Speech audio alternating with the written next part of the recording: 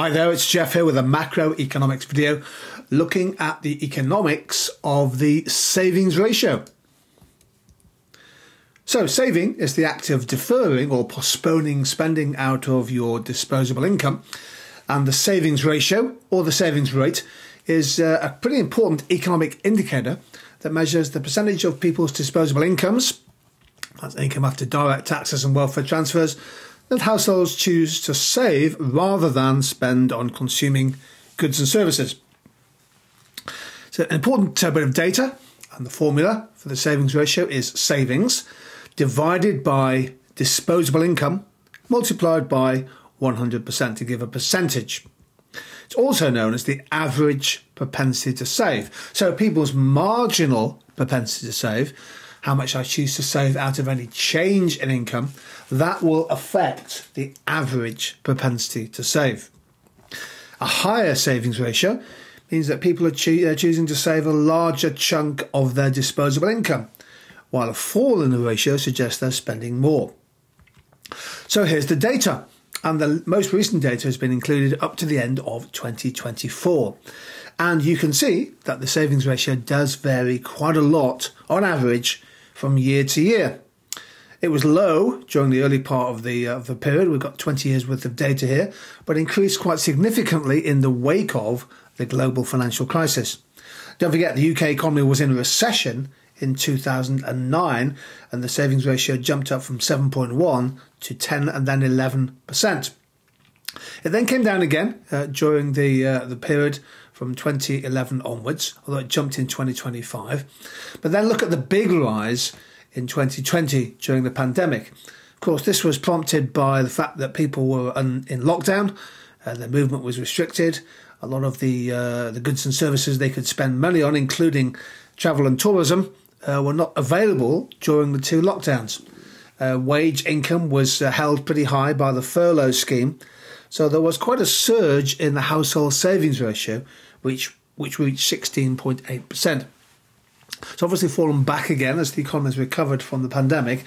But notice again in 2024, there was a big jump in the savings ratio from 7.5% in 2023 to 10.4% in 2024. Now, in part, I think this is the consequence of people's worries about economic growth, about jobs, and also about inflation. So what causes the savings ratio to change? Well, here are some key factors. First of all, interest rates. When interest rates are high relatively, that makes saving more attractive, potentially increasing the savings ratio. When interest rates are low, as they have been for a lot of the time, that encourages people to borrow money. And borrowing money is dis-saving, and spend, reducing their savings. A really key factor is consumer confidence. When people are relatively confident about the economy, about their job security, they're more likely to spend rather than save. Whereas when animal spirits worsen during times of economic uncertainty, households may decide to increase their precautionary savings. Expectations of inflation also have a part to play. High inflation might reduce the real value of savings. We'll look at that in a second or two. Discouraging savings, or if people expect prices to rise, people might decide to save more now to protect their real spending power in the future. A period of deflation might encourage savings. Due to falling prices, people might decide to postpone their spending in the hope and expectation that what they want to buy will be a little bit cheaper in 3 or 6 months' time. And wealth effects also affect the savings ratio. When asset prices, such as housing or stock market valuations, when they go up, that can reduce the incentive to save out of income as households feel wealthier, whereas falling asset values might have the opposite effect. Now, why are changes to the savings ratio important? Well, let's think about short and medium-term impacts. In the short term, a change in the savings ratio does have an effect on aggregate demand. You see, if people are saving more out of income, that implies less consumption, which can then lower aggregate demand, potentially slowing down growth or deepening a recession. And savings can also act as an economic stabiliser. So during downturns, a spike in the savings ratio, as we saw in 2020, can reduce spending, worsening in a downturn, unless it's offset by fiscal and monetary policy. A higher average propensity to save driven by an increase in the marginal propensity to save, that can reduce the value of the multiplier, if you know your multiplier formula. In the medium term, well, we need savings to fund investment. So higher household savings can provide funds for investment channeled through commercial banks, pension funds or other financial institutions. So it's an important development idea that we need a high level of savings to provide, if you like, the funds to be reinvested and reallocated by the financial system to finance investment.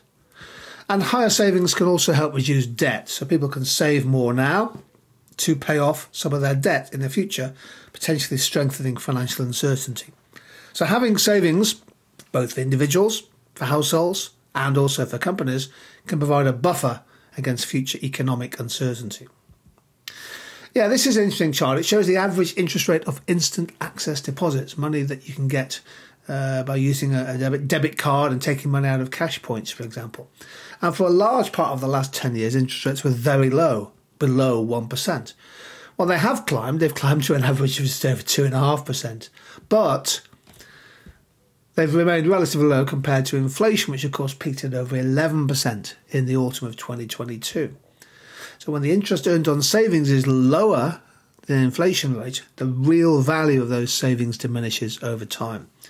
So high inflation erodes the real value of people's savings. And as a result, many people have been exploring higher yielding accounts. So you've had to become more savvy and more active in how you manage your savings.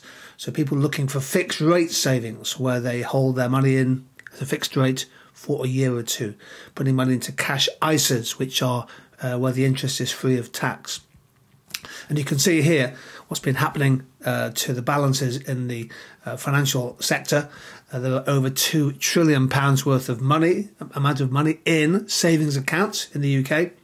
But you can see the growth of the green area, national savings and investments, where the rate of interest is index linked, the growth of cash ISAs, and the growth of interest-bearing time deposits, where people are prepared to save, sacrifice some liquidity for a year or two in order to get rates of interest of 4%, but perhaps 5 or 6%. And this is what people do in times of inflation. They have to be aware of where their money can earn the best rate of return. So there we go. This video has looked at the economics of the savings ratio. Thanks for joining in. Stay safe, stay curious. See you sometime soon.